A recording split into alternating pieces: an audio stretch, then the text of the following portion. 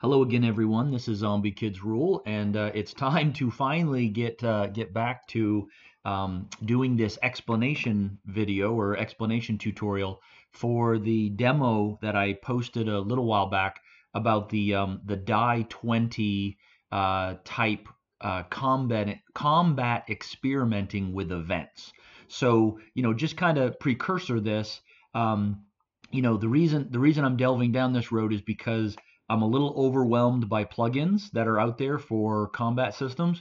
I don't like generally the combat system in RPG Maker. I'm not a huge fan of the JRPGs. I have particular preferences, and so I'm kind of at a point where I want to learn, even if it takes me a very long time. I want to learn how to, make my own combat system. And so that's what I'm doing. I'm taking pieces of what would be needed for a combat system, and I'm just experimenting with them and playing around with them and saying, how can I do this? How can I do that? It doesn't mean that everything I experiment with would be the way I want to go.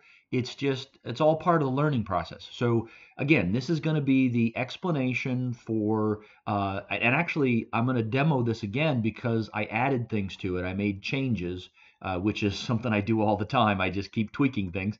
So I'm going to do the demo again. I'm going to show what it does, and then I'll do the explanation of how I built it. And so again, I'll just make the caveat like I usually do in my videos. I'm not an expert. I'm still a learner. I'm still very new to this. And so I'm not saying this is the best way to do it. I'm not saying, this is even a good way to do it. All right. What I'm saying is this is a way that works. I've done it. I've tested it. It works. Now, whether it'll work in a larger scale or within a larger system, maybe not. But the whole point is this is a way to do something which maybe will, if you're still new like me, you'll see something and you'll say, "Hey, that's pretty cool. I could do this in something else," or I can change this. I can tweak this. This is something that is giving me some more base knowledge, and then I can build off of that.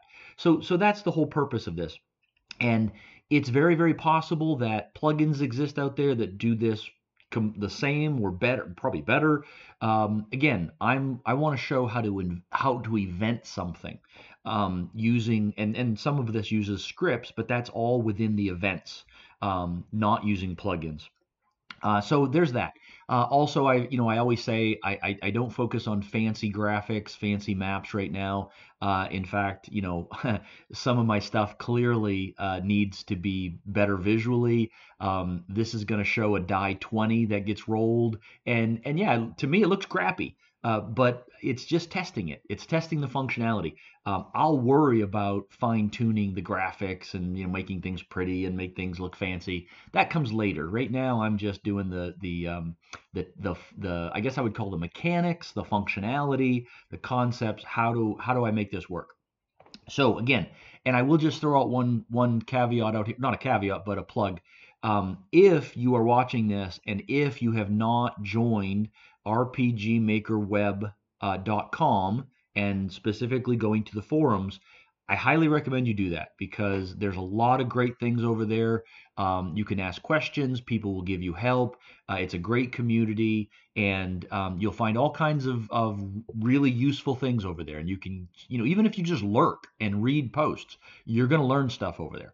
All right, so let me show you what's happening because I did update this. We're going to go ahead and play this. Okay, so I'll turn that up a little bit. So I'm going to start my new game. All right. So right off the bat, it gives us an opportunity to reset the combatant's health, attack, and defense. Because the way I built this, I just have it determined at random right now. And so right now, Reed, as one of the attackers, has a health of 21, a attack of 4, and a defense of 2.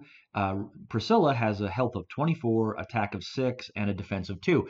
Actually, that's not bad. I kind of like that. So I'm going to go ahead and keep it, and then I'll show the functionality of re-rolling it later. So I'm going to say, no, I don't want to reset it. So now it's waiting for me to click here. So it's set on the die 20. I'm going to click, and it's going to show it rolling, per se, and Reed is attacking Priscilla. So go ahead and roll. He gets an 8, and you notice he moved over, tried to hit her, and it said that he missed. Now it's Priscilla's turn. So this is still showing 8. I'm going to go ahead and click. Priscilla rolls.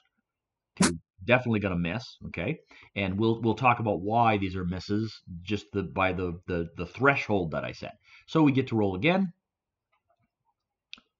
That's going to be a hit. Okay, so he hit her. You saw it was a hitter. She lost some hit points, right?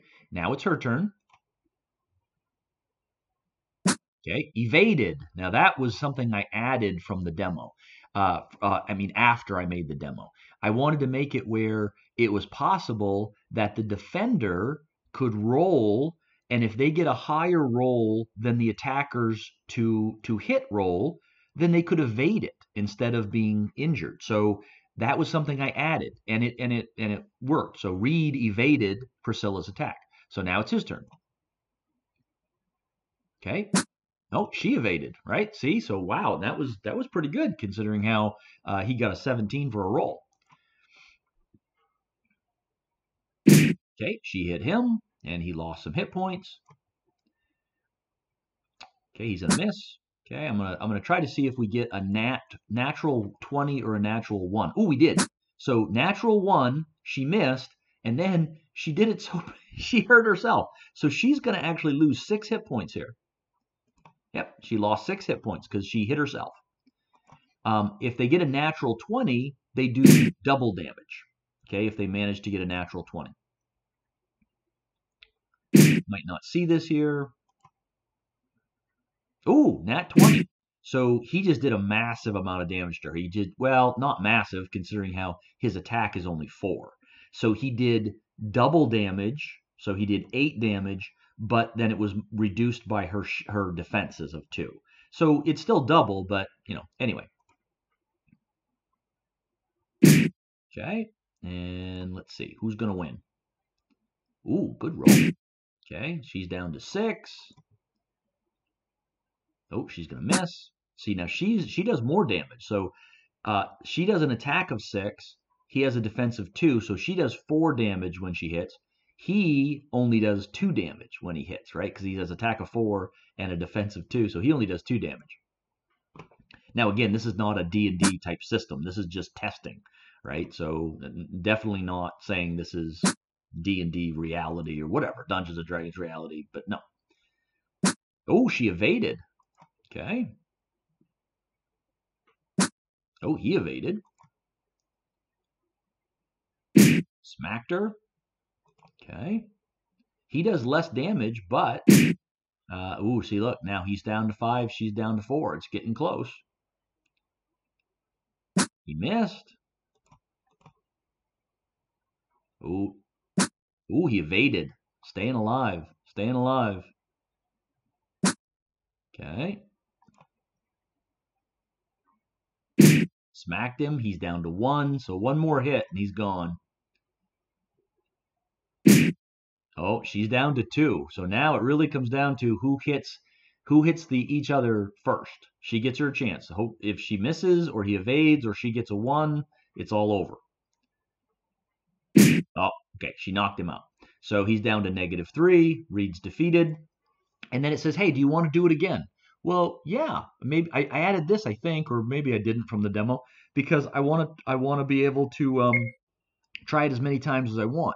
So do I want to reset the combatants? Actually, that's not too bad. But when I say yes, you'll see that these are going to change.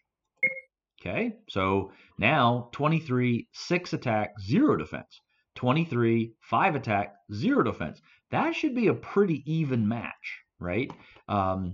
All depending on who gets, if you get a natural 20, if you get a natural 1, you're going to have some significant impact. Or you get evasion going on, right? Okay, so I'm going to say no. And so that's pretty much that. Now, I did notice one thing that I said, oh, no, I'm sorry. It's waiting for me to attack. That's right. So we're all good. I'm not going to go through this again. It's basically the same content. So I'm just going to shut that down. All right. So I did add some features from the last demo, so that's how it works. So now what this is using is this is using one event up here. It is using two common events that get called, and then these two events here are actually just blank events that I'm using for show animation. So when I click on these, there's nothing to them. It's blank.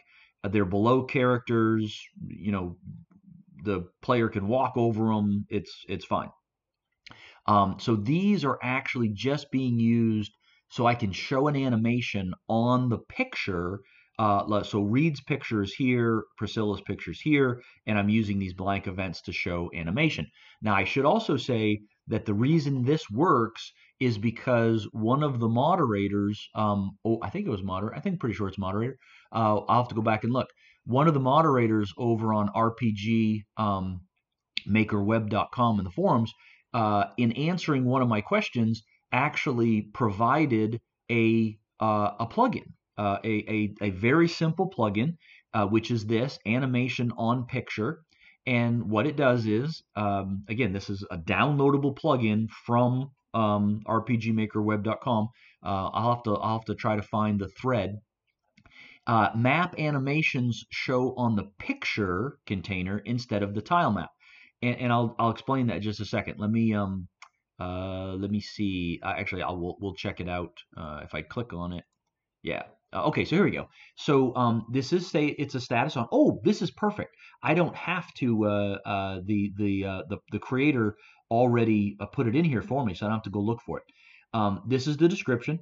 Here's the link to the thread where they posted it saying, "Hey, here's a simple plugin. You can use this, right? And this is what it does.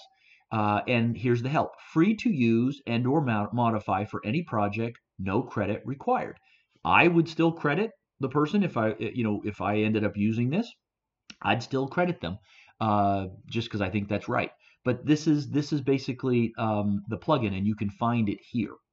And so what would happen is if there's a picture on top of this event, you need these events to show animation. You have to show animation on an event on the map. If a picture is covering that, when it actually plays, normally the animation is under the picture, so you can't see it. It's under the picture. Maybe you might see little pieces of it, but you won't see the core animation.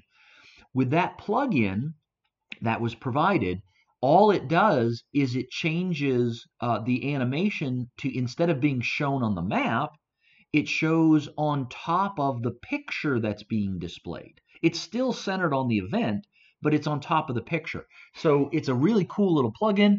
And the reason I originally posted was I was playing around with making my own combat system, and I wanted to be able to show animations of attacks on the pictures that are being shown. So anyway, that's what these two empty events are for. And I highlighted the plugin, and there are two common events that get called. So when we also noticed that when I started the game, the playtest, the player is actually set to invisible to begin with. Okay, so the player is set to invisible. Transparency is on.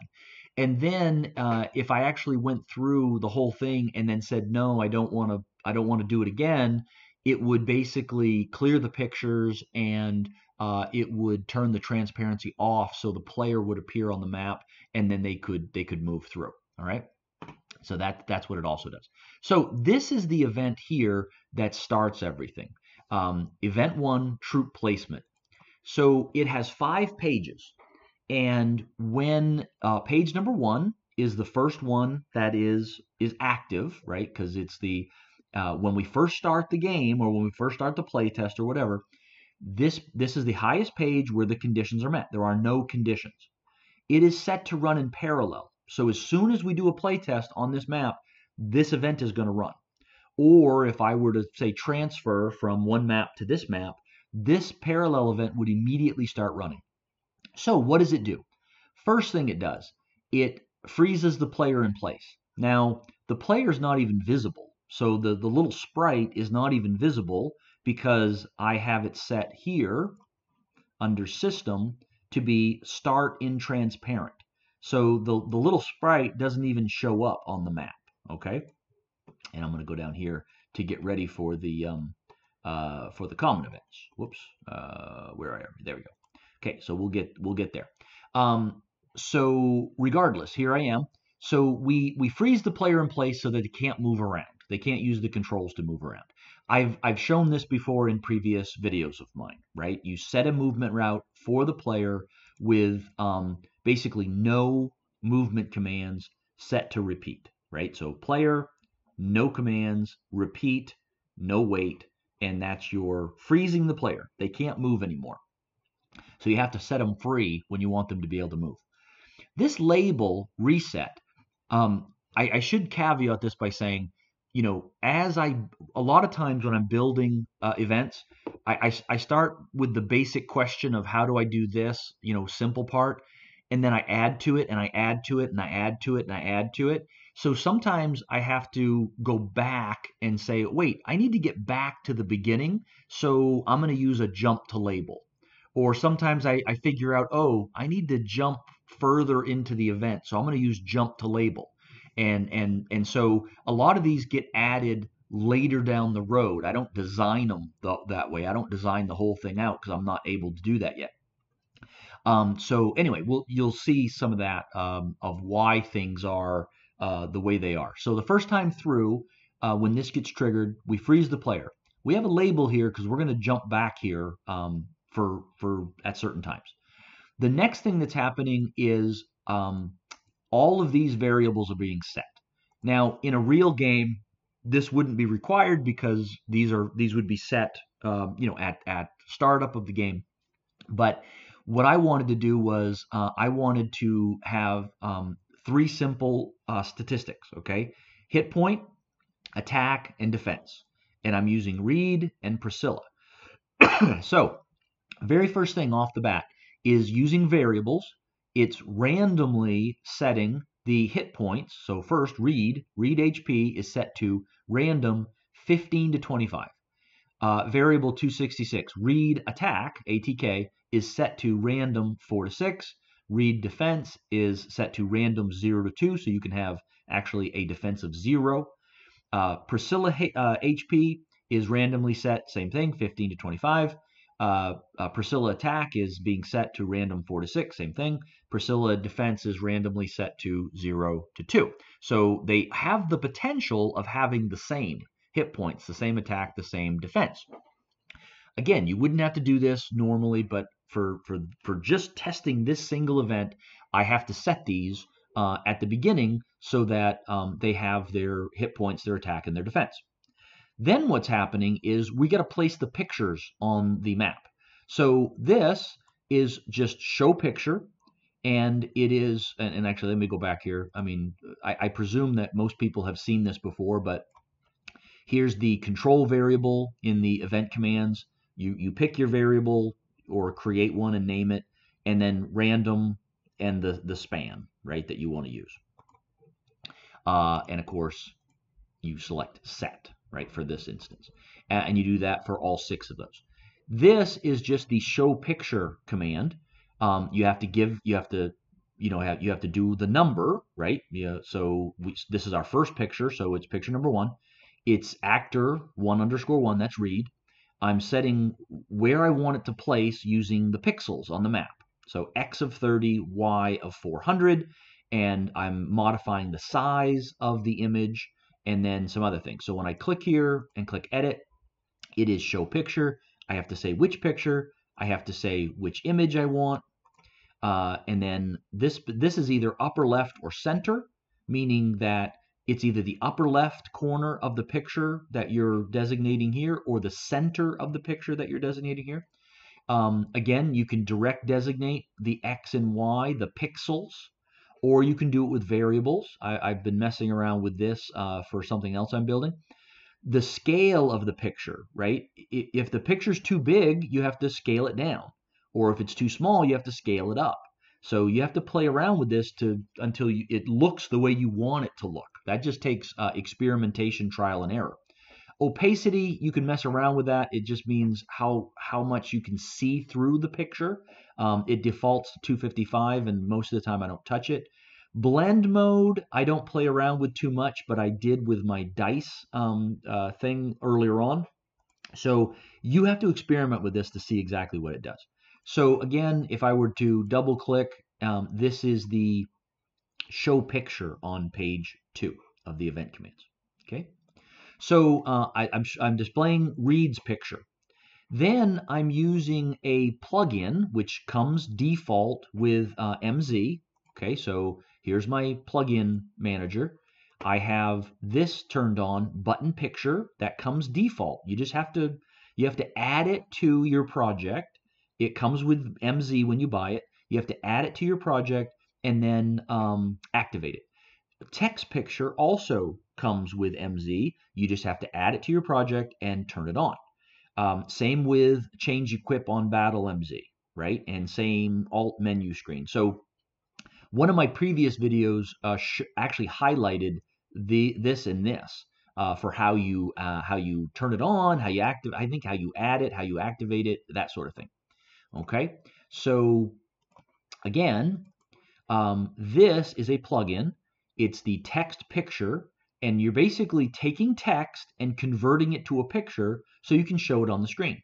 So if I want to find that, it's on page 3, plugin commands. I have to pick the plugin, which is text picture, and then I have to pick the command name and I have to do the text, right? Once you load the plugin. So here, I'm just going to edit this. I chose text picture as the plugin. There's only one command for this. It tells you what it does, and then you get to input your text. And so what this is doing is I made this where, whoops, yeah, I'll go there. I made this where I'm displaying an icon 84, which is a heart. I'm displaying a sword, icon 97, and I'm displaying a shield, icon 128. And so this is going to be displayed on one row, right, going across. And then underneath those are the variables. So variable 265, 266, and 267, that's going to display the value of the variables that are set. Okay, so this is Reed's hit point, Reed's attack, Reed's defense. And you just have to mess around to get it lined up the way you want. It may not look perfect the way it is, but it's in the general spot.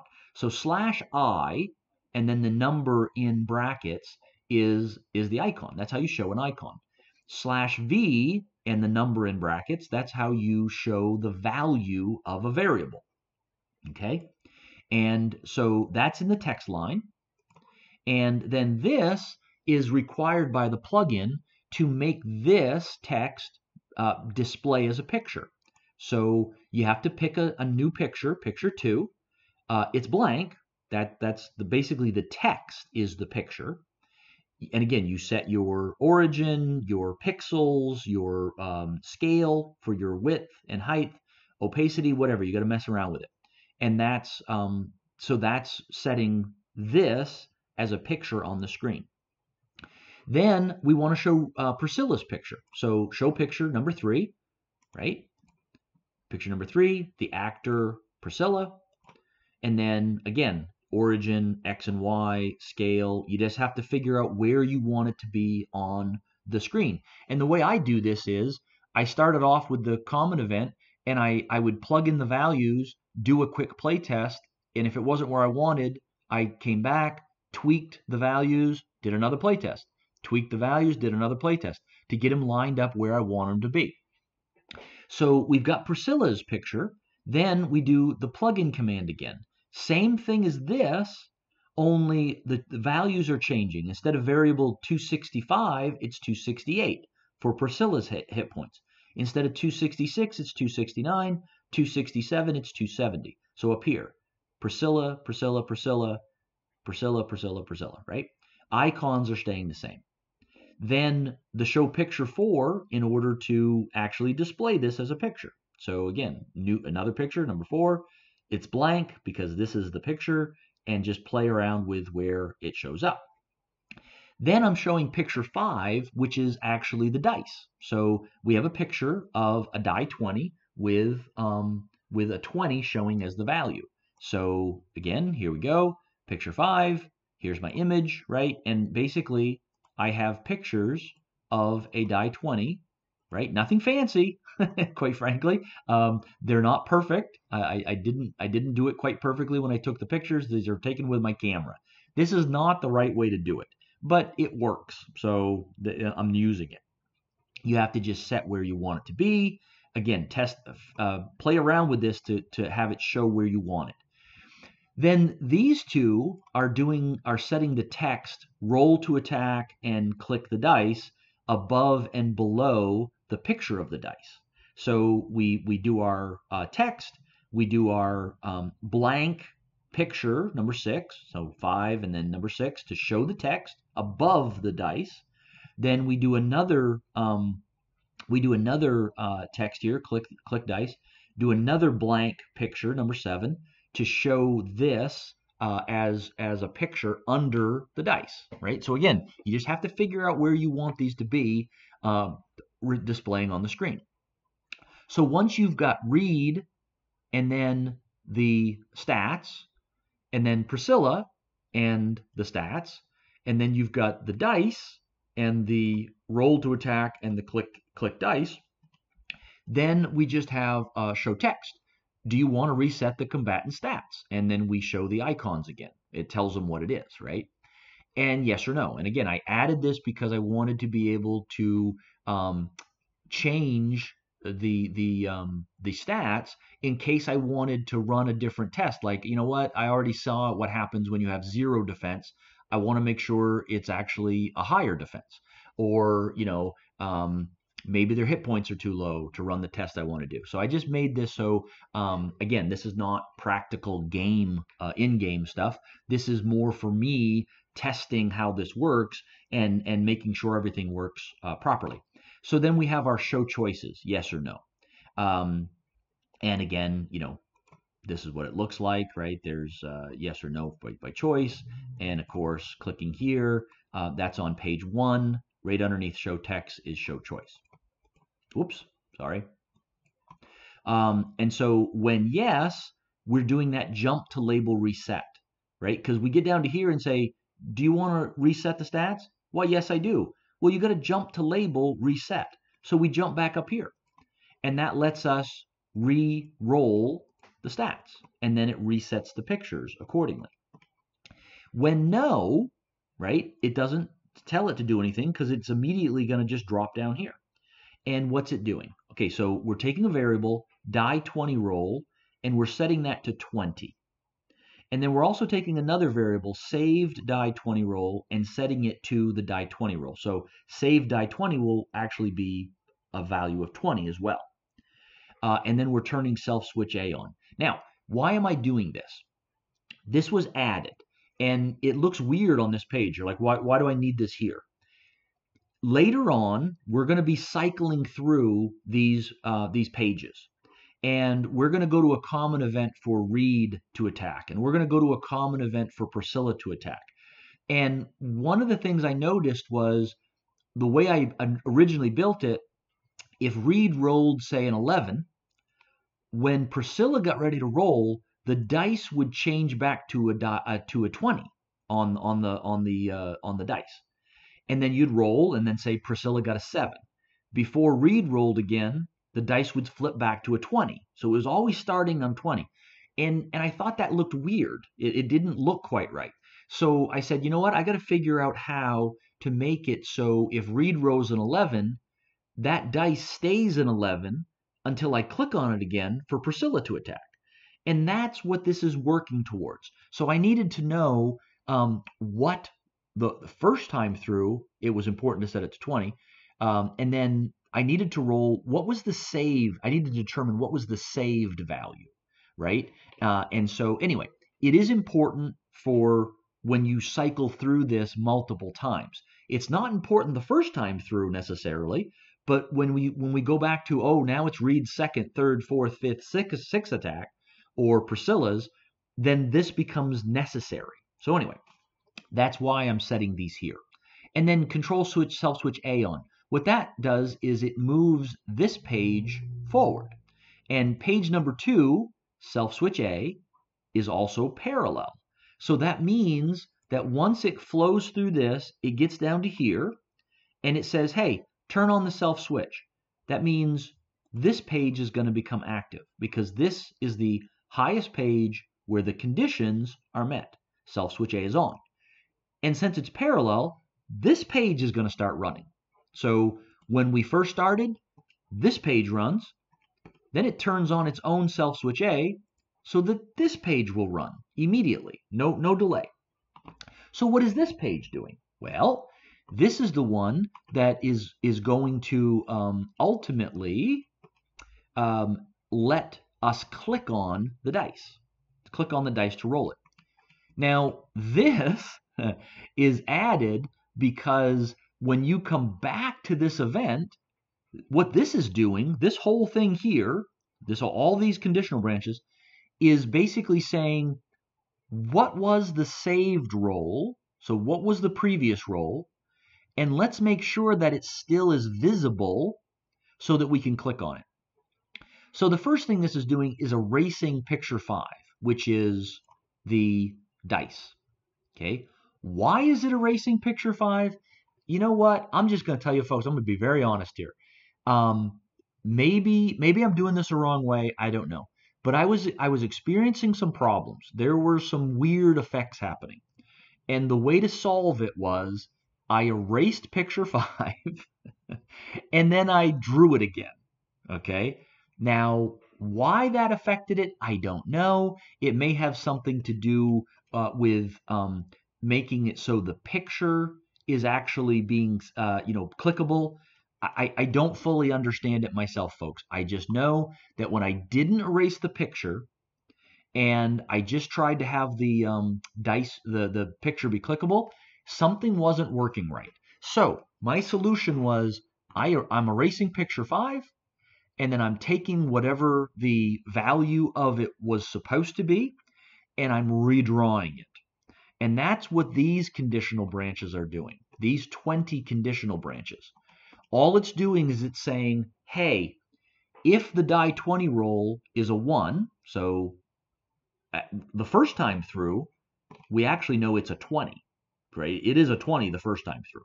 But on future cycles through this, it will be anything from 1 to 20. So it's checking. What is this? What is the saved roll? If it was a 1, then I'm going to draw picture 5, show picture 5 as a die 20 as a 1, right? As a 1.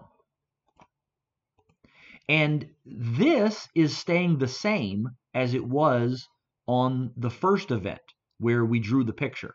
So 250, 275, 50, 50, right? That's staying the same. Whoops. That's staying the same because I want the dice to stay in the same spot. So if it was a 1, draw the picture with a 1. If it was a 2, draw the picture with a 2. And it's still the same picture number 5. If it's a 3, picture 5 is going to be the picture of the 3 on the dice. All the rest of this stays the same. So that's what these 20 conditional branches are doing. Maybe there's a more effective way, an efficient way to do that with scripts using for loops. Again, I'm not there yet. I'm still trying to learn that and make it work effectively. So I'm not quite there yet. So it first checks the 20 conditional branches. And again, this, hopefully you know how to do a conditional branch. Conditional branch, if the variable die 20 is equal to the value, all right, and then that's what we do. So it's going to set the picture. Then this is using the plugin command button picture in order to make the picture clickable. So I picked my plugin button picture, right? So I had a choice between button picture and text picture. I picked button picture. There's only one command name. It tells you what it does, makes the specified picture clickable. It requires you to pick a picture and to pick a common event. So I set it to picture 5, that's my dice, and I set my common event to 56, right? So I have 2 common events I'm going to use. And you can change those, right? I'm just double clicking when I do that. So This is making the picture 5 clickable whenever the player wants to click on it. It's waiting 10 frames, which is 10/60ths of a second, which is 1/6 of a second, because this is a parallel event. And in theory, this is going to loop through 60 times a second, 60 times a second, waiting for someone to click unless you have some sort of wait in here, okay? Now, it's not going to loop for long because the common event, 56, is going to basically change this page, okay? It's going to change to another page. But for the time being, however long the player sits and waits to click, this is just looping through, waiting for someone to click. And that's the end of page 2. So eventually the player is going to click and common event 56 is going to be called. Okay, so cool. Let's go look at common event 56. This is common event 56. So the first thing common event 56 does is it turns on, it uses a script to turn on the self switch for the map 20, map 27, which is the map we're on, event 1, which is troop placement, that's what we were working on, and the self switch D, it's turning it on. Turning it on is true. Turning it off is false. I've shown this script in previous tutorials. So $game capital self capital switches dot set capital value parentheses brackets 27 for the map, comma, 1 for the event, comma, single quotes, capital D for the self switch, closing brackets, comma, true to turn the switch on, closing parentheses. Okay? And there's your script. Okay? And the way you get to it is on your event commands, page 3, script. Okay, now, so that does that. It turns self switch D on. Well, that immediately makes this page, right? It's going to move the event from this page running forever to page 5, self switch D. And page 5 is my kind of waiting page. It's not parallel, so it's not running, it's not doing anything. There's no contents, it's not doing anything. So this is my, hey, event, don't do anything anymore. Wait, because self switch D is on. Okay? That's what's happening when that turns on self switch D. So then what's it going to do? Well, this is something I added from my first demo. I wanted to have, if you rolled a natural 20, you did double damage. If you rolled a natural 1, there's a variety of things that could happen, but for this purposes, I just said, you know what? Let's have them damage themselves.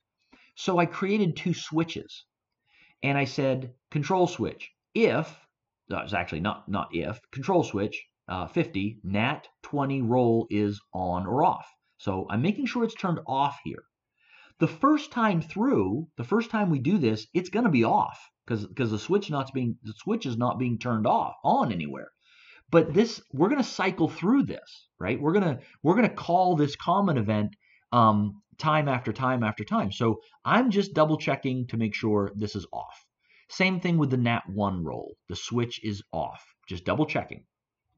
Then we have 2 variables here. Dice loop variable is set to 0 because we're going to actually use this to track how many times we loop through something. And then dice loop random max is set to randomly to 40 to 60. And what this is doing is it's as I decided, I said, you know, when you do that little thing where the dice changes its face value to make it look like it's rolling, I don't want that to be the same amount every time. So sometimes I want it to be 40. So it rolls through 40 really, really fast to make it look like it's rolling.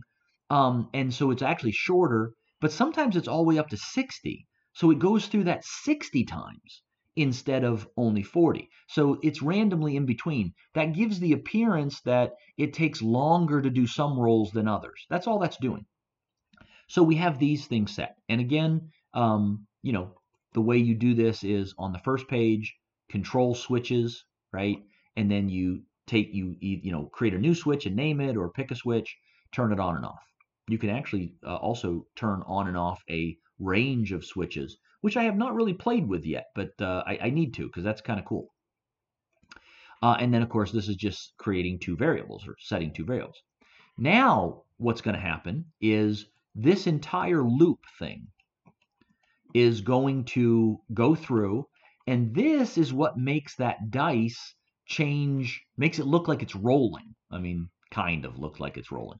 So we start our loop, and then we take our variable die20 roll, and we set it to a number from 1 to 20. And then once that happens, it's going to immediately figure out, okay, which value is it? Because that's the picture I have to show. So all of these conditional branches are actually just copy and pasted from this parallel event over here. All right, because we already did this once. And so this is just copy and pasted from that parallel event.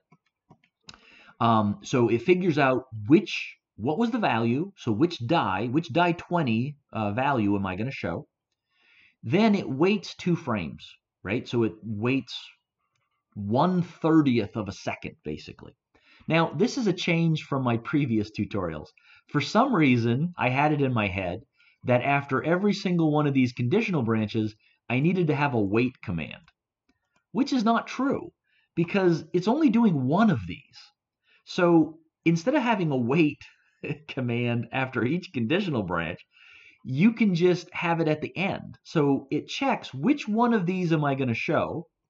And then once I figure that out, then I'm going to wait, right? So I don't need all those wait commands. So this is a change from previous tutorials of mine.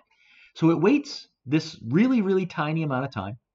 It increments, it adds 1 to that dice loop variable to say how many times have we looped through.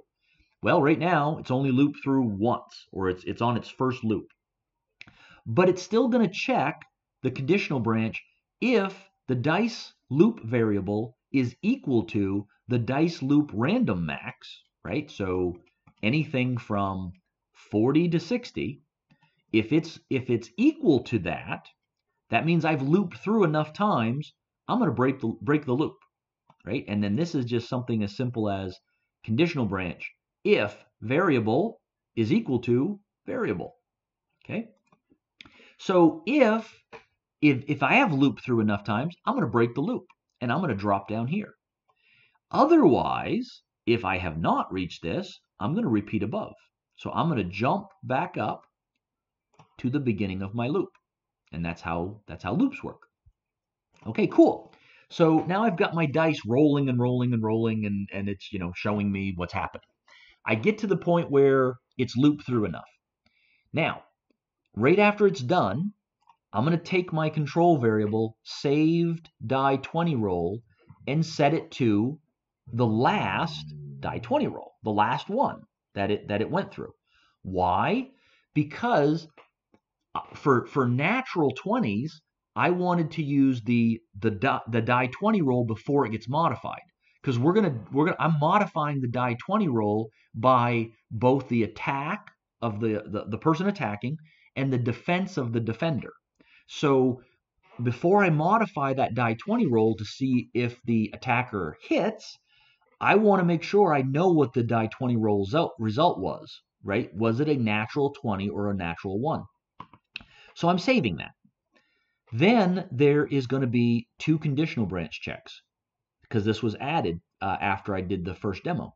If the die 20 roll, D20 roll is equal to 20, if that's 20, I'm going to turn on that switch, nat 20 roll is on, so that later on down here, I can basically adjudicate or resolve the fact that somebody rolled a natural 20. The switch is on. I need to do something. I'm going to do double damage. Or this conditional branch, if D20 roll is equal to 1, that means I got a natural 1. That's not good. I'm going to turn on the switch, nat 1 roll is on or off. I'm turning it on. Because again, later on, I need to do something with that. They're going to hurt themselves. So I make sure that my die 20 roll is saved. I do my conditional branch checks.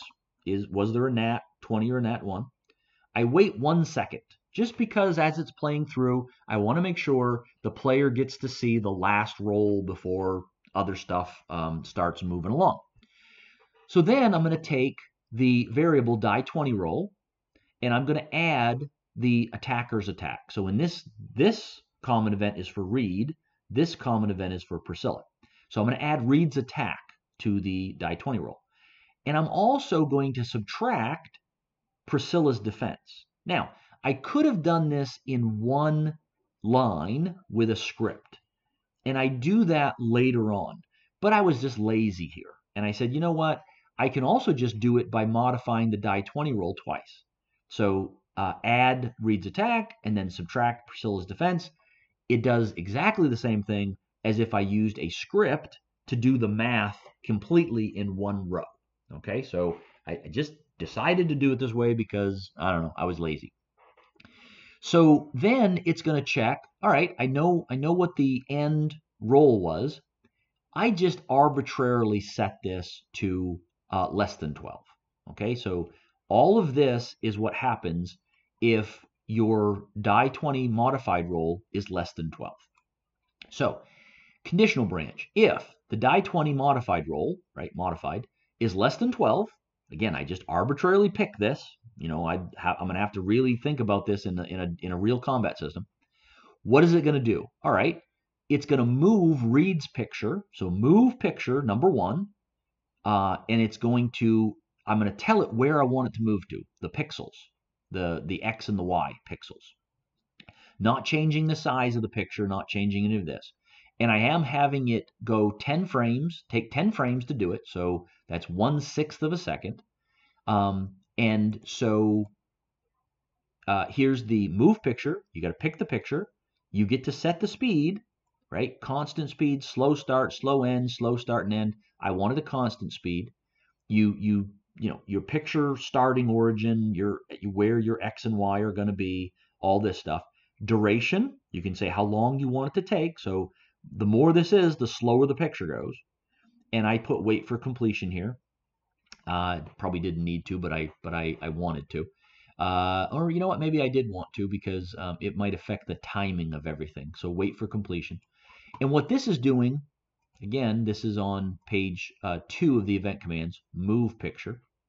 And what this is doing is it's now moving Reed's picture from here, and it's moving it across to come close to Priscilla's picture. Then it's playing a sound effect. I just picked wind, right? So again, when you do the sound effect, you get to select, you get to listen to it, you get to tweak the pitch and the pan if you want to. That is on page 2, play SE. Okay, play SE. And so I chose wind for if you swung and you missed, right? So it moves Reed's picture. It plays a sound effect. It's also going to display the text of miss above the defender's picture.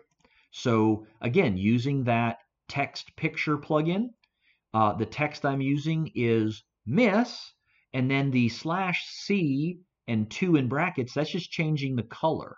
That's changing the color of the word miss, okay?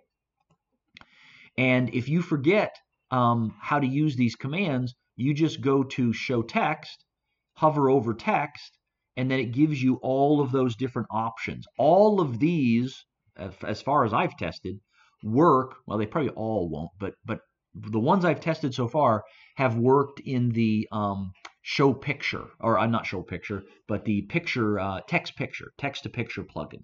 Okay, so you can change the color. Okay, so this, so we move Reed, we play the sound effect. We're going to make the text miss be a picture. We're going to show it as picture 8. So show picture 8 blank again, because this is actually the picture. Figure out where I want it, right? I got to play around to make it show above the defender where I want it to be. And then once that happens, I'm going to move picture 1. So I moved it here.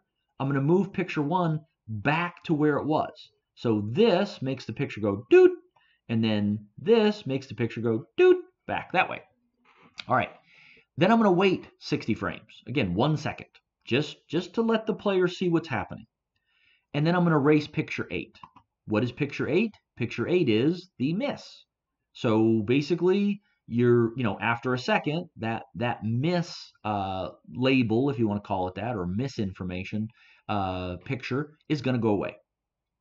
So that's what it's first doing. It's checking if you missed, right? If your die 20 roll is less than 12, do this.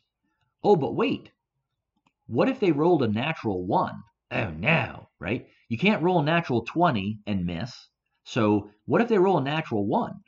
Okay, well, so if, conditional branch, natural 1 roll, meaning the switch is on, right? So if, conditional branch, the switch, natural 1 is on, then show text. In this instance, this is Reed's common event. Reed's attack was so bad, he hurt himself, right? So we know Reed is actually hitting himself. We're going to now reduce Reed's hit points. So variable for Reed's hit points, 265, minus, subtract, Reed's attack, right? So subtract the variable Reed's attack. And remember, I'm not using the default tracking for hit points and stuff like that. I'm using variables. So then this is going to update the status icons for Reed underneath his picture, right? So using the plugin command, just like we used before, we can copy and paste it because it's showing the icons and it's showing the variables for Reed. So I can actually just copy and paste this from my parallel event. And then, of course, this is the blank picture that shows the text, right? The text as a picture. So that's happening, right? If nat 1 is on, that's happening. If that switch is actually turned on, and then we have to check. Well, wait a second. What if by Reed hitting himself, he actually gets himself down to 0 or below 0? So that's what this conditional branch is doing, right? And you can see that they're nested, right? If, and then underneath this, if, right? And then underneath this is another one. So these are nested conditional branches, right? This is under this. This is under this. They're not all the same line. So if Reed's hit points are now 0 or lower, then we're going to show text, Reed defeated himself. We're going to use this script, clear all pictures. I've used this in other tutorials. So $game, capital screen, dot clear, capital pictures, parentheses, and that is essentially clearing all the pictures from the screen. If you didn't want to clear all the pictures, you would have to clear the pictures. Well, as far as I know, you'd have to erase each picture one at a time. Maybe there's a way to do clear pictures from one picture to another, like say pictures 2 to 8. I don't know. I haven't played around with that yet. It's possible. I don't know. It could be. And then this is doing the script to control the self switches for that event 1, and it's turning D off. So self switch D is false, so it's turning it off. It's turning self switch C on to true. Okay, so it's doing 2 self switches here, turning 1 off D and 1 on true. And we'll jump there and look at what that means in just a second. It's also turning that switch nat 1 off, because I don't want the nat 1 switch to be on, because the next time I cycle through here, it'll think I rolled a natural 1 when that's not true. So I got to make sure I turn that switch off. And then this is going to exit the event processing. Why? Well, because Reed knocked himself out. So if he knocked himself out, then we can't continue, right? So we're going to exit the event processing.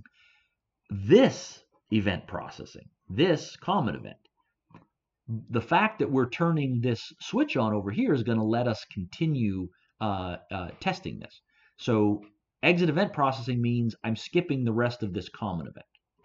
Now, before we proceed, let's see what this turning D off and turning C on does. So I'm over here. I was on page 2. Common event switched me to page D, or on page 5, which is control switch, self switch D. Now, When I turn D off and then I turn C on, C is this one, control self switch C.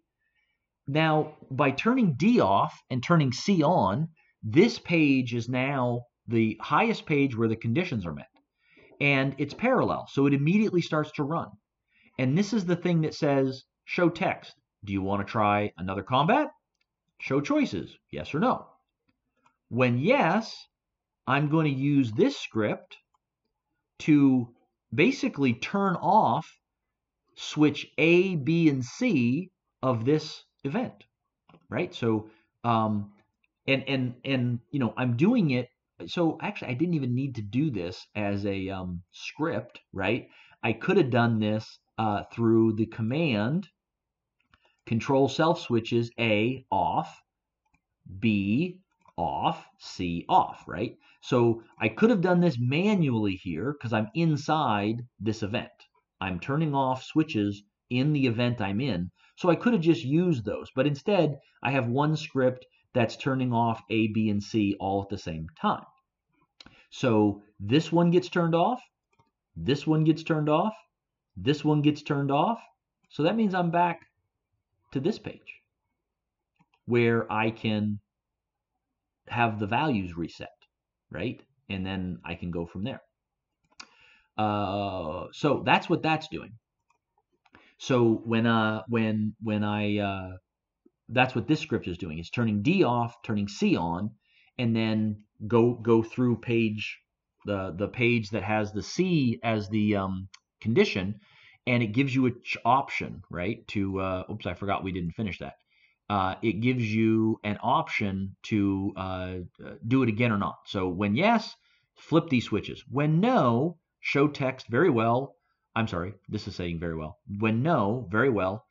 Set movement route for the player to not repeat, and that will set the player free. The player can move. The change transparency. So again, I showed you in the system file, right? The system that the game starts with the player transparent, so you can't see the player's sprite. This is turning transparency on so the player appears on the screen, the map to move around. And then this is turning control self switch D on so that it moves to this page where it doesn't do anything, right? No more parallel, doesn't have anything to do, it just sits there, right? So that's what this page does. Do you want to do it again? When yes, turn off all these switches so it goes back to page 1. When no, fine, set the player free, turn the transparency off so the player appears on the map and can move around, turn self switch D on so it moves to this page. Okay? All right, now, I know this is getting long, but we're getting close to being there. So that was the first portion. Now, if none of this is true, so meaning that they actually got higher than a 12, right? So their modified roll is higher than a 12. If that's the case, well, then we're going to do the evasion option. And this is something I added after I did that first demo. So I take my control variable, evasion D20 roll is set to random number from 1 to 20. And then the evasion die20 roll is being modified by Priscilla's defense. So I'm adding Priscilla's defense to the evasion roll. And then what it's doing is it's still moving Reed's picture. So move picture 1, Reed, across the screen to, touch or almost touch Priscilla's picture. And then it's going to check, what was the results of my evasion? So if, conditional branch, evasion D20 roll is greater than the D20 roll, that was Reed's modified roll for the attack, if it's greater than that, then go ahead and play the sound effect of the wind. Show the text, instead of miss, it shows evaded. So basically you can copy and paste this from above. So instead of miss, it's evaded. And then this is showing that text above Priscilla. And then it's jumping to label evaded. It's jumping down here. Why? Because the next part is going to be if they actually hit. So the first thing it does is it says, hey, was it evaded? If not, jump forward in the event. And if this is not true, then go ahead and do the read actually hit Priscilla. Okay. Now the other thing I'm gonna mention here that I did not build because it would never happen in the way I set this up. The way I set this up was the person the Reed or Priscilla's possible defense is quite a bit lower than their possible attack, right? So the way I set this up was, right, the attack was 4 to 6, the defense was 0 to 2.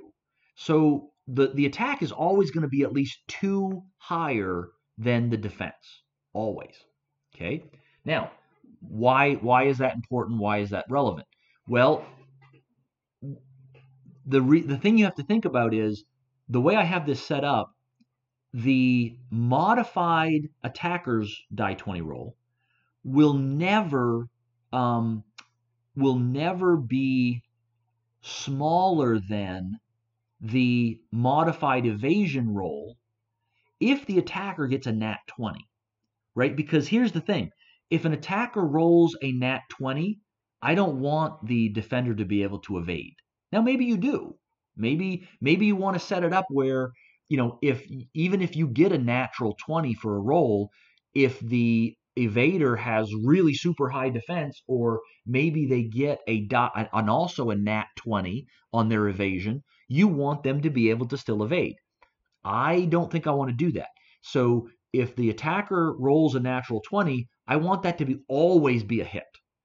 And so when I looked at what I had here set up, I was like, well, if the attacker rolls a natural 20 and then we add their attack, even if the defender rolls a natural 20 and add their defense, the attacker's roll will always be higher than the defender's roll in that case.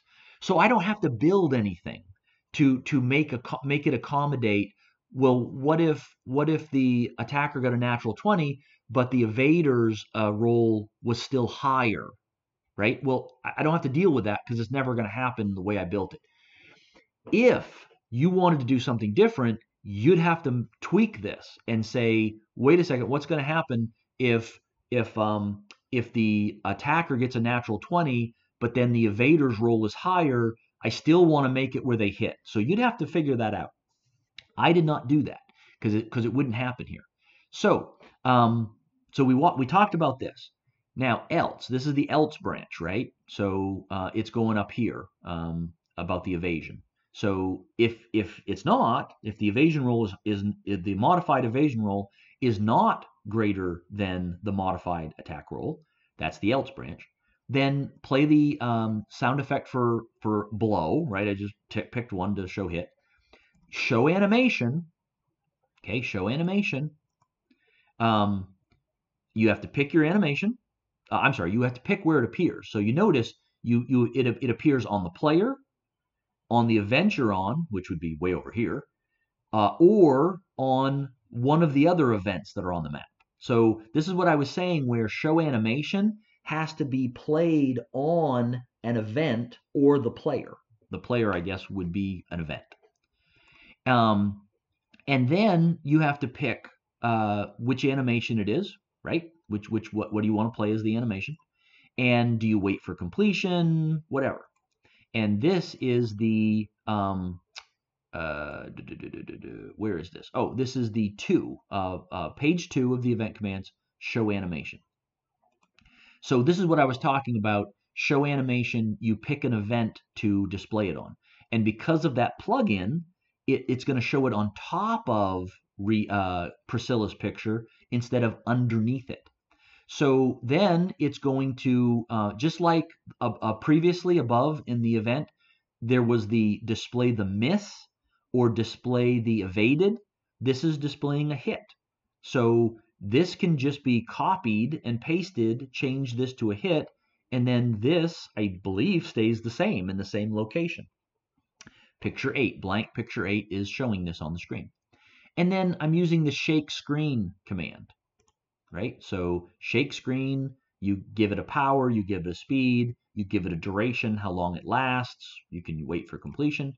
And again, shake screen is page 2 over here, right? Shake screen. So basically, you hear the hit, you see the animation, you see the hit showing above Priscilla, and the screen shakes. Okay, and don't forget, Reed is already moved, right? Reed's already moved up here, so this is happening. And then it's going to check about that before it does damage, before it determines how much damage is done. It's going to check, is the natural 20 switch on? Because if the nat 20 roll switches on, it's going to do this damage. Else, so in other words, the switch is off, it's going to do this damage. Okay, so let's look at this damage. So all this is doing, this is that using a script to do the damage. So control variable, Priscilla HP, is being set to the value of Priscilla's HP. So 268 is Priscilla's HP. So the value of Priscilla's HP plus the value of Priscilla's defense minus, and we'll talk about the math here in a second, the value of Reed's attack times 2. So the way this works is, just like in math, PEMDAS, right? Parentheses, wait a second, PEMDAS, parentheses, exponents, multiplication, division, addition, subtraction. So in this math equation, it's doing this part first. It's doing the variable Reed's attack, 266, times 2. So if Reed's attack is 5, times 2, it's 10. Now this is a value of 10. And then it's going to do this part over here. So take the Priscilla's hit points, let's say 20, add her defense, so say it's 2, 22, subtract 10. And so now it's a 12, right? So she went from 20 to 12 because her defense protected her a little bit. Okay, that's how that math works. And the variable is, you choose your variable, and then you use the script field to type that out. Okay, and you've seen this before in my other tutorials. You're just using variables, $game, capital variables, dot value, and then in parentheses, the variable number. Okay, so now, once it calculates the damage, then it's going to do that. You can copy and paste this from someplace else. The plugin, it's going, you're going to have to change the location though. It's going to show critical hit. It's going to show the icon, /icon 1, /icon 1. So on either side of critical hit, it's showing, I think, a skull and crossbones, right? And I decided I'd put that in the middle of the screen. So this is picture 9, blank, showing this as a picture, this text as a picture, and I just had to play where I wanted it to be. You just have to test it and play where you want it to be. And now, how did I do this? You guys are probably smart enough to figure this out, but I didn't want to test until I got a natural 20 in order to see if it showed up right.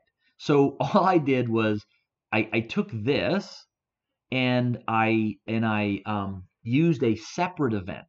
And all that event was doing was displaying this on the map. And therefore I could check to see where it was. So I did a quick event that said, here's Reed's picture where I want it to be. Here's Priscilla's picture where I want it to be. Here's this picture. Does it sit where I want it to sit? If no, let's tweak it.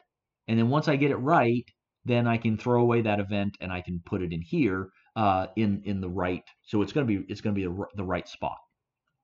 So if the nat 20 switch is on, do this math, show the critical hit message, and actually use this to display it on the map somewhere.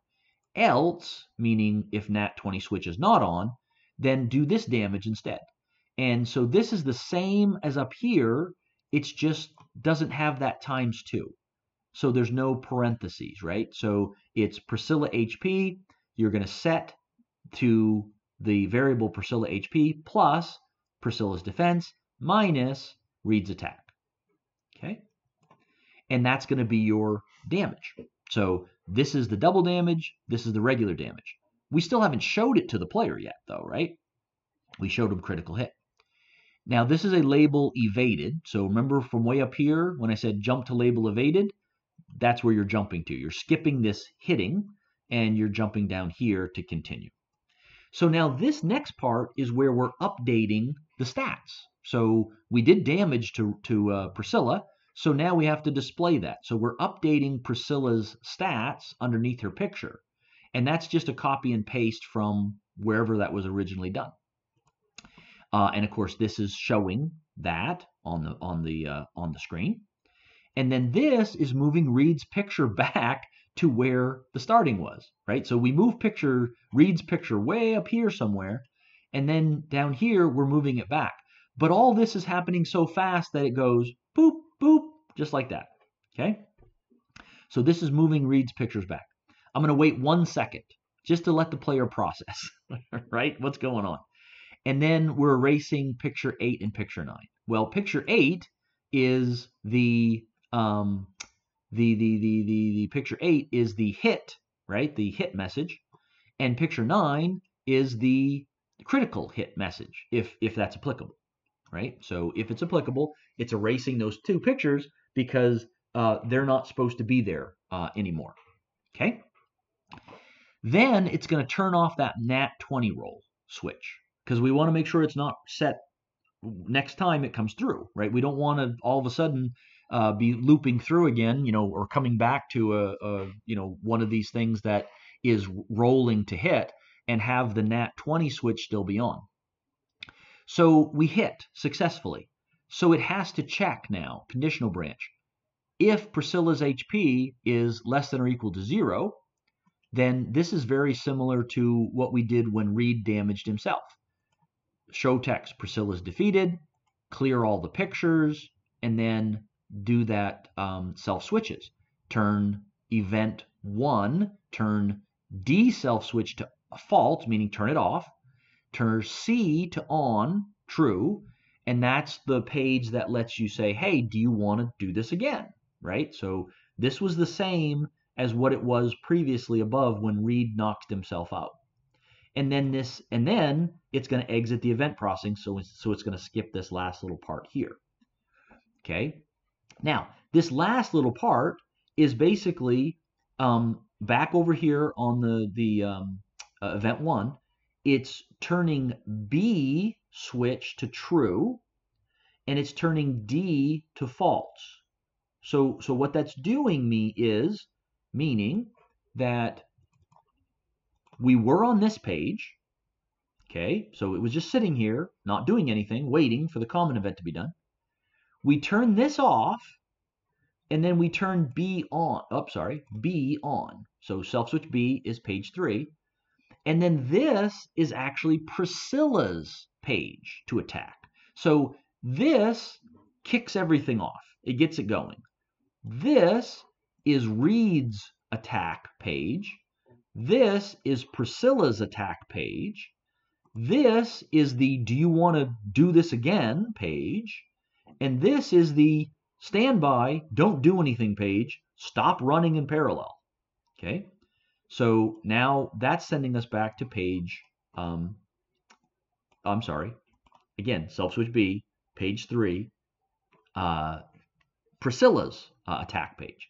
And it's a parallel event. So that's what these last two things are doing, using the script to turn the switch B true, so turn B on, turn D off. Okay, and that wraps up Reed's common event. All right, so now let's go back over here, and we're now on Priscilla's page. Now, actually, before I finish with this, I do want to show something because I will forget. I have a bad memory. I will forget. When you're in items, right, you can go to items, or you can, in theory, go to weapons, or you can go to armors, whatever. You can click on the icon field. Pick an icon that you want to use, like I've been using, and if you click on it, it will tell you down here what the icon number is, right? So that's icon 1, the heart. icon 84, right? I'm using one of these, the sword, 96, 97. I'm using 97. And then I'm using the shield. I don't know where the shield is. Where's the shield? This one, 128. So you can pick the icon number that you want, and you can go check what they are. I will also say that I need to update my project folder with a more icon sheet because, for instance, over on RPGmakerweb.com forums, there's a user over there named Avery, and she produces a lot of graphic material and stuff like icons and sprites and things like that. And she has this massive icon sheet which was super cool, and I have to update that so that I can take advantage of those extra icons. So now we're on the third page because the self switch B is on. This is the highest page where the conditions are met. It's going to run in parallel, so it's going to run right away. So it does it's very similar. It's almost identical to page 2. This is Reed's page for attack. This is Priscilla's page for attack. And if you notice, as I'm clicking here, doesn't look like it's changing because it's almost the same content. So you can copy the event page. If you were here, you can copy the event page and then just tweak it, modify it. So we erase picture 5. We set our die 20 roll to the saved die 20 roll, and then it does our 20 conditional checks to say, okay, what's the saved die 20, and so I can show that picture on the map. And then once it figures out which picture is correct, Priscilla's show text my turn, and then it's calling the common event Troop Combat Test 2. That's Priscilla's common event. And then here's the thing. This didn't do this, right? So you notice how on Reed's page, it was waiting for it to be clicked, and then it just waits 10 frames. Here, it's not actually doing that. It's not, nobody's clicking anything. Well, actually, you are clicking something. It's waiting to be clicked. But when you click it, it's calling this common event, and when the common event's done, it's going to come back here, and it's going to turn B off. Okay, it's going to turn B off when it's done. So we'll see what switch gets turned on when we're in the Priscilla event. Okay, but just know that when the Priscilla event is done, the common event is done, it's going to come back here and it's going to turn its self switch B off. So this page is no longer able to be run. So Priscilla's event. It's very similar to Reed's event. Okay, so again, what I did was I built Reed's event and then copied and pasted it and then renamed it, and then I just tweaked it. So for instance, in Reed's event, I needed to turn this self switch on. I don't have to do that with Priscilla's event. So I can just delete this, right? So on Reed, this was necessary. On Priscilla, that turning that self switch on is not necessary, so I just deleted it. This is exactly the same as in the Reed event, right? So here's exactly the same. And then the loop starts off exactly the same. You're going to do your 20 conditional branches, and the dice is not changing its location. This is all the same from Reed's. The wait 2 frames is the same. This is the same. This is the same, right? So that whole loop is the same. This is the same. This is the same.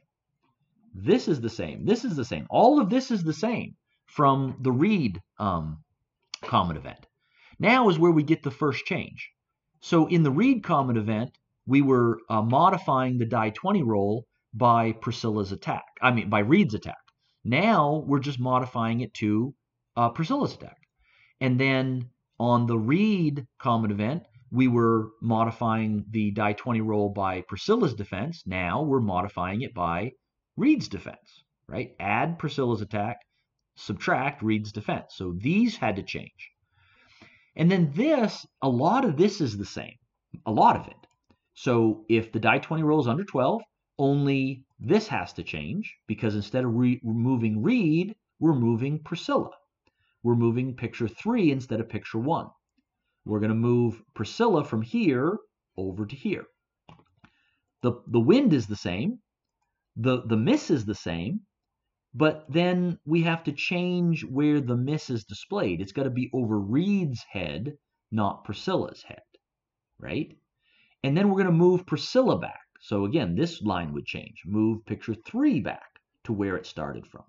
And the X and Y's have to change from, what the Reed one was. This is the same. We're waiting 60 frames. This is the same. This is, a lot of it's the same, but in the conditional branch, if they roll a nat 1, you're going to change the show text from Reed's attack, right, to Priscilla's attack. And she hurt herself. And then the variable, you have to reduce Priscilla's hit points by Priscilla's attack instead of Reed's hit point by Reed's attack. And then this one is Priscilla's information, not Reed's information. Okay, so again, this is different from Reed's. And then this, of course, is displaying Priscilla's information. And then this, again, gets tweaked a little bit. You have to change the conditional branch from if Reed's HP to if Priscilla's HP. And then the show text, Priscilla defeated herself instead of Reed. This is the same. This, I'm pretty sure, is the same. And then this is the same. Yeah, because you're going to you're going to that page. And then the nat 1 is off, turning that switch off. So that's all the same. Now this, I think, is different. I think this is added. Okay, if I recall correctly. I'm not gonna go double check and verify, but I'm pretty sure I had to add this. And so what is this doing? Well, if Priscilla attacks and misses, before it exits, it needs to change this event so that it's ready for Reed to attack. So it's doing the self-switch script to turn self-switch A on, okay? So this is what happens operationally. It turns A self-switch on for this event. It exits the processing. So it exits this common event. That means it goes back here. It exited the common event. It comes back here. It turns its own self-switch B off. And then this self-switch A was turned on by the common event before we left. So that means this is the highest page where the conditions are met. So this automatically starts running, which is we're back to Reed's attack. Okay? That's how that works. So we were here. We turn the A switch on. We were on this page. We come back from the common event. We turn the B switch off. So we turn this off. This page is no longer active. A switch is on. This is Reed's attack. And it starts running in parallel. So now we're back to Reed's attack. Okay, that's what happens if she misses. And then, very similar to Reed's attack, the evasion roll is the same. The evasion roll is modified by, this is different. Instead of Priscilla's defense, it's Reed's defense. Of course, this has to change from Reed's, right? Copy and pasted, because you're moving Priscilla. You're moving Priscilla's picture. And then this conditional branch, this is the same as far as the evasion die 20 roll. The wind sound effect is the same. The evaded is the same. The picture is making sure you show this over Priscilla. I'm sorry, you show this over Reed and not Priscilla.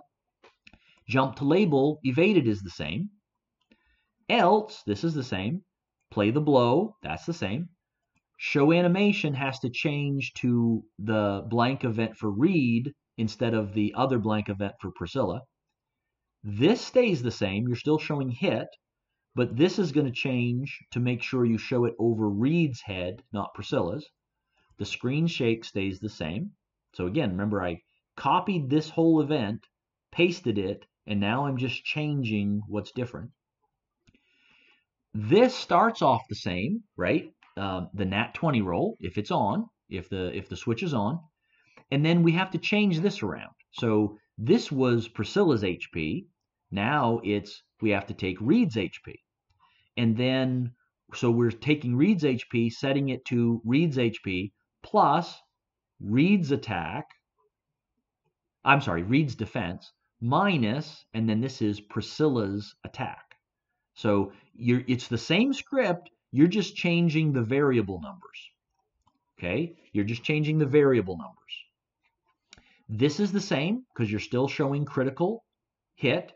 This is the same because you're still showing it in the same spot. It shows in the middle of the screen versus over Reed or Priscilla's head.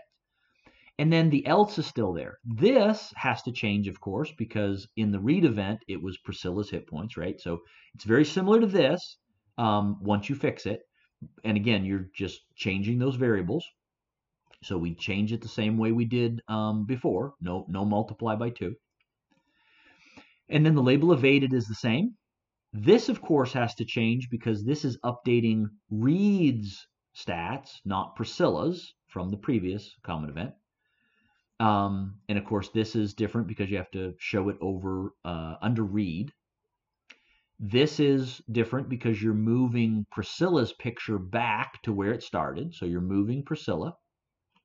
The weight 60 is the same. The erase 8 is the same. The erase picture 9 is the same. Control switch nat 20 being turned off is the same. And then this is mostly the same. But instead of if Priscilla's HP is less than or equal to 0, it's if Reed's HP is less than or equal to 0. Change this to Reed is defeated instead of Priscilla's defeated. Clear pictures is the same. This should be the same from the previous event. And then this, if I remember correctly, is also different because you have to get back to, just like I described before, you're going to leave this event.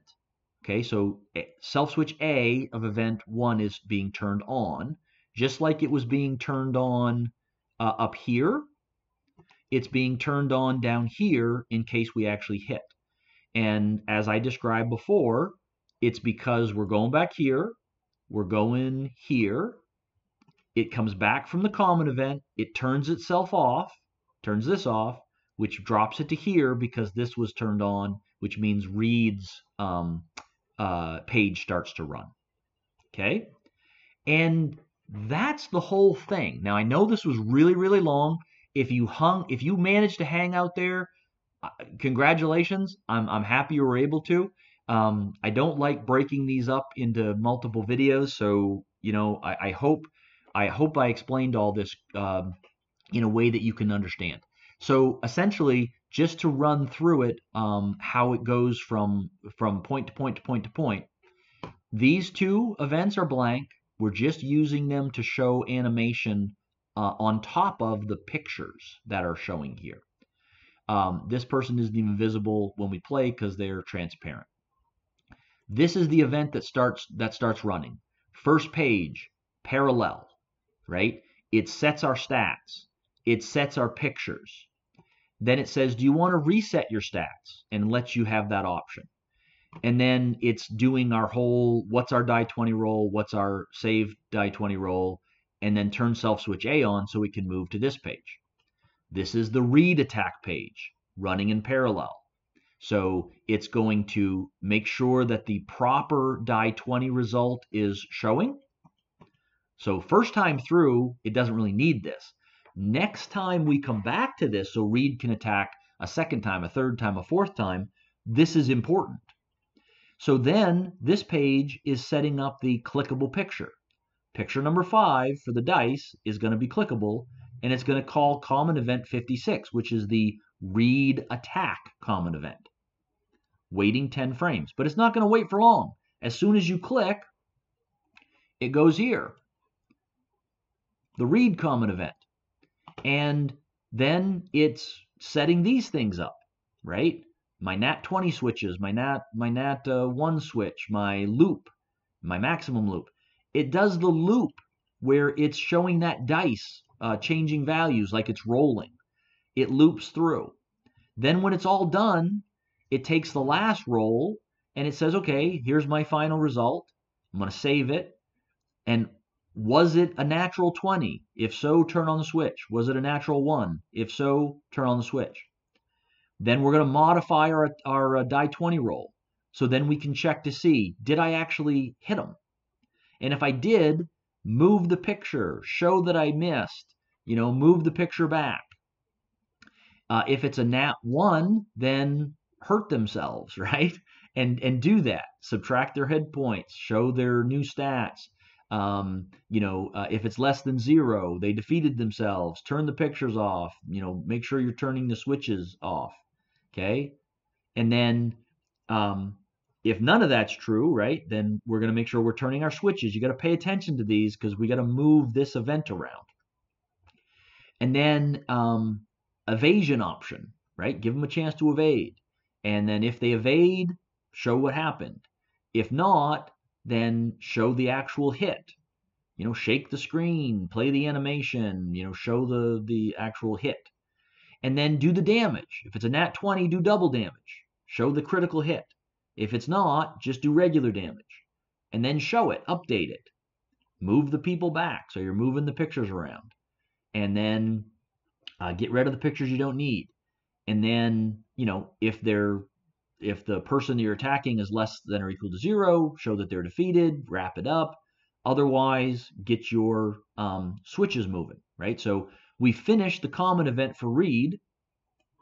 That sends us back over here, but what it did was we switched our self switches. So now we're on page 3. When read's common event finishes, we're now on page 3 here, running in parallel. And it's almost identical to read's page, right? All this was identical. It sets up what was my previous die 20 roll. Make sure that's showing. Make it a clickable. Well, actually, I'm sorry. This is not making it a clickable picture. It was already a clickable picture from before, from back here, right? It's already a clickable picture from back here. And then call the Priscilla common event, right? So call that common event once it's clicked. Here's the Priscilla's common event. Almost identical to read's, except you have to remove a few things, and you have to change some variables. You have to change, a few things around. Make sure you're dealing with Priscilla instead of Reed in certain things, and Reed instead of Priscilla. Make sure you're moving the correct pictures to the right spots, right? So you just have to modify the stuff. You do have a couple differences with self switches because of the way event 1 is working. So yeah, there are a few changes with the self switches, but other than that, it's almost identical to the read's common event.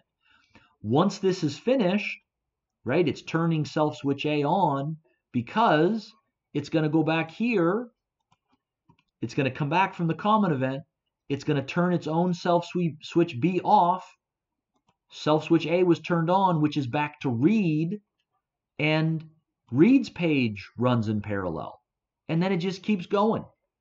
You click, you go to read's common event, and then you come back, you go to Priscilla's Priscilla's page, you go to Priscilla's common event, then you end up going back to this page, read's page, until eventually somebody loses and you end up on this page and you get the choice.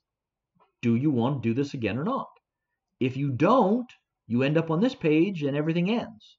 And if you do, you end up on this page where you can restart it all over again. Okay? That's how this is working. Now, again, this may be more complicated than it needs to be, but it works. It actually works. So one event here that has 5 pages, 4 of them are parallel. This one is not, right? 4 of them are running in parallel. And we have 2 common events. right? Reed's common event and Priscilla's common event. And we have our 2 blank events so we can show animations. Again, that, if you stuck through this whole thing and you're still with me, congratulations. Thank you. I will say that I'll just repeat this. Every time I'm working on an event like this and I get to a spot where I'm like, I'm not sure if that works the way I think it does, I will just make a quick little test event. Just test that one little piece. Make sure it's doing what I want. Is the picture showing where I want it to be? Or is that math in the variable working right? I test that and then I just delete that event and put it where it's supposed to be in the larger event. And again, some of these things I did was fixes, right? I added some of this stuff as fixes because things weren't working right. But from what I can tell, this works the way it's supposed to work. I haven't found any more problems with it. I haven't found any bugs.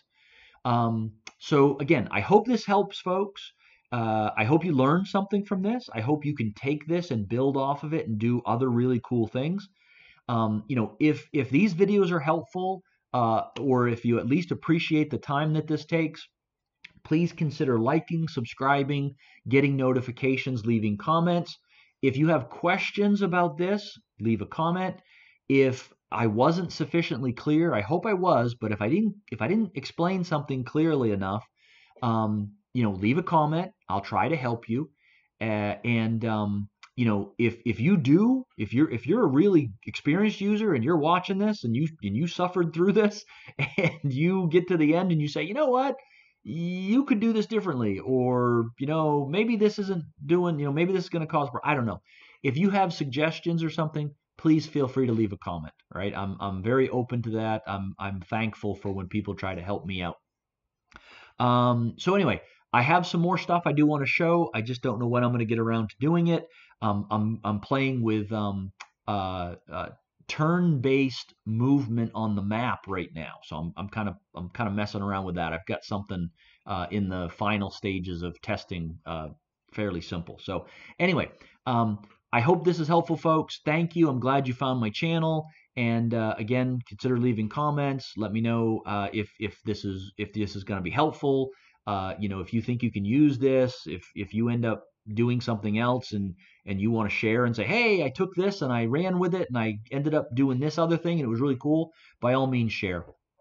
So apologize for the length of this video, folks. I'm glad you stuck in there if you did, and I just honestly hope this is helpful for somebody. So I'll get up more stuff when I get a chance. In the meantime, folks, happy gaming, happy game developing. I hope you have an awesome day, and I will talk to everybody later. Bye.